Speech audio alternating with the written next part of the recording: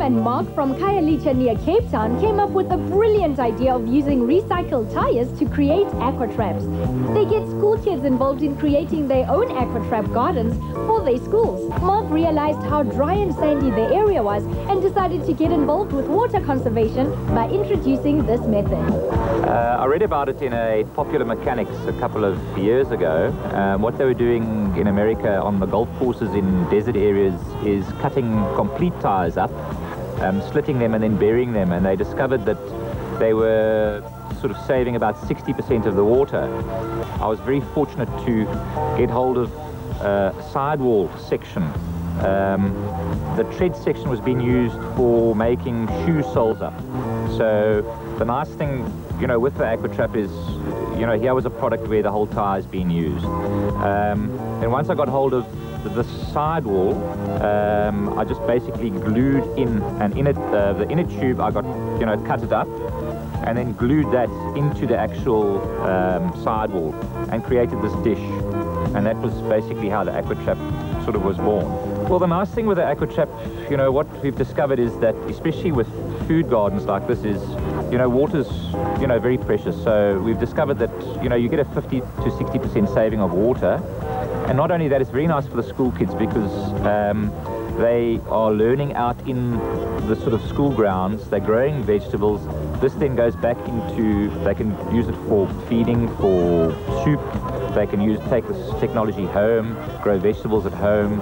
So they're also learning about, you know, the ecology and how things work, basically. The sort of competition that Berkeley's High have just done, they discovered that using the Aquatrap, they had growth rates of double, and some of the actual test sites were triple the normal test sites, you know. Mark and Tembisile conducted workshops in schools and hospitals with great success. There was a greater need for aquatraps in the area. The Constantia Primary School, under the supervision of Tembisile, entered their aquatrap garden in the Eskom Expo for Young Scientists. This was a really exciting time for the learners involved. One of the schools in Siyakoyekplay on the Cape Flats created a garden using aquatraps and won first prize in the inter-school water-wise competition. It's really encouraging to see that more schools and institutions are waking up to the possibilities of this method. I think it saves a lot of water, because when we worked it out, we save like a half a liter every day per week. And it saves pollution also from the tires burning. So yeah, I think it helps the environment a lot. We dug the ground about 40 centimeters deep, and then we laid the Aquatrap pot down. And then we planted we had 3 different kind of soil compositions. The first 2 was just soil, then the second 2 was half soil and half compost. The last 3 we had only compost.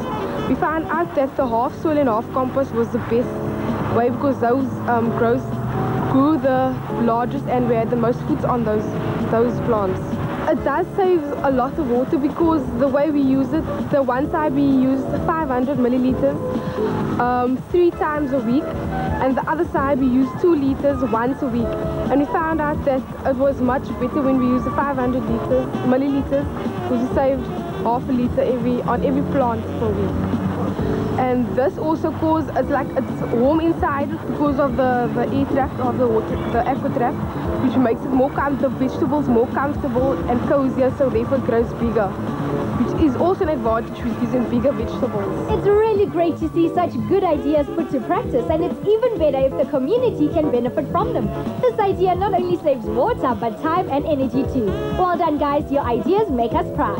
All the learners from our school found it very interesting, because we always wanted to have something that you can all do, and we didn't do it for the competition, but it was more about fun for us.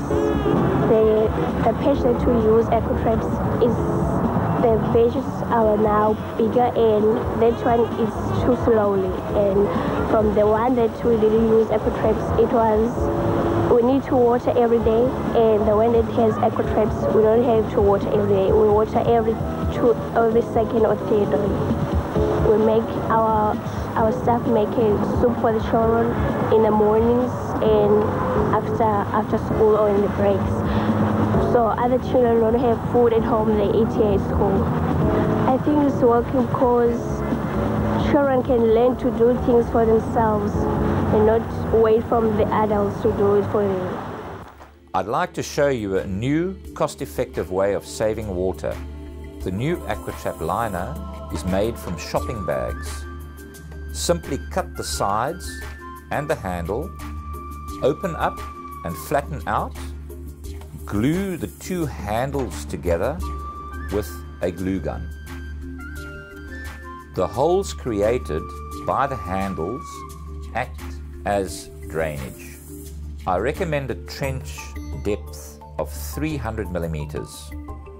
Here I'm laying the liner down and covering it with soil. Use a moisture meter. This will prevent overwatering and will let you know when you need to water. You'll be amazed at how much water you'll save. Help yourself, help your country. Let's save water together.